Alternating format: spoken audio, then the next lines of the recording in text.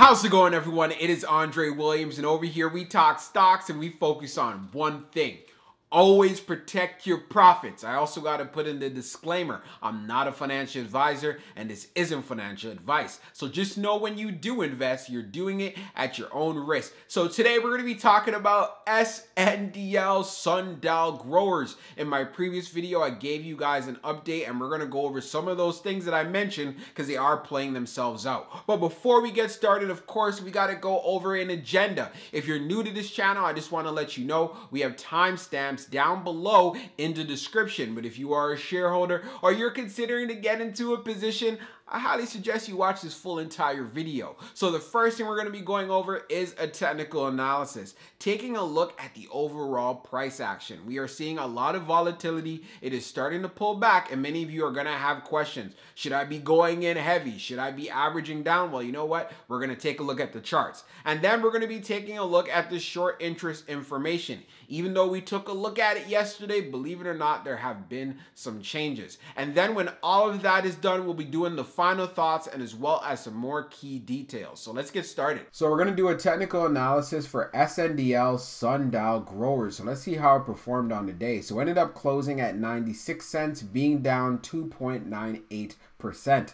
On the low, it tested 95 cents. Then on the high, testing 98 cents. So right away, when we take a look at our chart, we're using the 1 year daily chart. If we take a look at the RSI down below, it is right around 49. So just an inch below fair value where we see it at 50. It is above the 200-day, but it is below the 100-day, and it also is below the 21-day EMA. So all things into consideration, like I was saying before in the previous video, they're going to try their best to keep SNDL below $1. It hit a high of 98 cents today, but as of course it ended up getting hit with a lot of selling pressure. So one of the things you want to do, keep in mind, as far as this 96 cent area, or we can call that the 95 cent area to be exact, I want to see if this area actually holds up for tomorrow. But if it does decide to pull back, I'll be looking out over here for that 92 cent level. Will I be trading off of this level? No.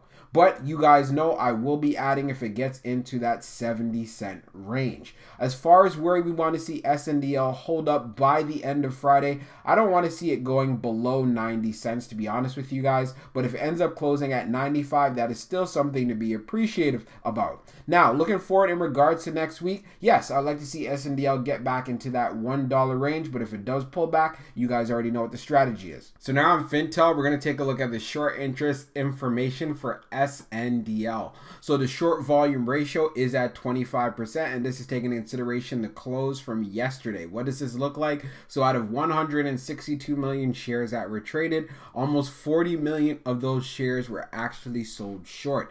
As we scroll down on the page, the short shares availability is at 10 million, updated 29 minutes ago, and the short borrow free rate is at 1.63%. Taking a look at the history of the short volume ratio, we could definitely see from the 15th, it has gone up to 24.61 from 22.37.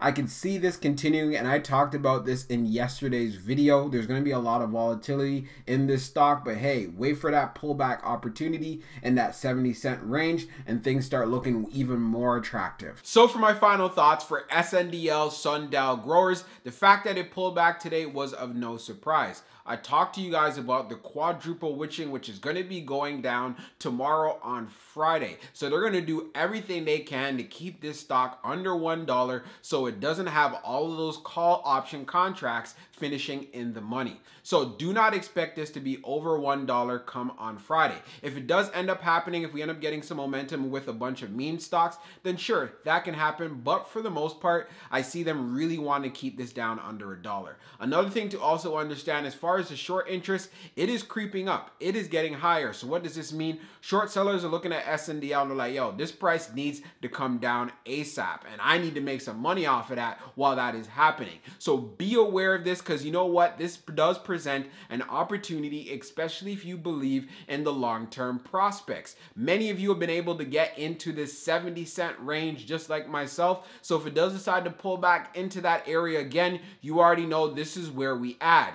If you want to get into a starter position for SNDL, then wait for it to get even even lower at the current price of where it's at. Yes, it can pull back even further going into tomorrow, and I just want to make sure you're prepared for that, and you don't need to be unnecessarily overpaying. Another thing to take into consideration, we do have to look forward to seeing if the MORE Act ends up getting passed near the end of this month. If it does end up getting passed, I can see this having an impact on SNDL and as well as a lot of cannabis stocks in the sector. So please keep this in mind. So it doesn't just come down to the fact of, well, you know what, if it's only meme stocks that are running up. There also is that catalyst for SNDL, and of course, if any updates that do bear some significant kind of news. So taking all of this into consideration, make sure that you have a game plan, make sure you have an exit strategy, and just know if you're going to be inside of this play, it is a penny stock that comes with a lot of volatility, so you got to be able to stomach it. And as far as how to manage this inside your portfolio, you just make sure that you limit your exposure. Just make sure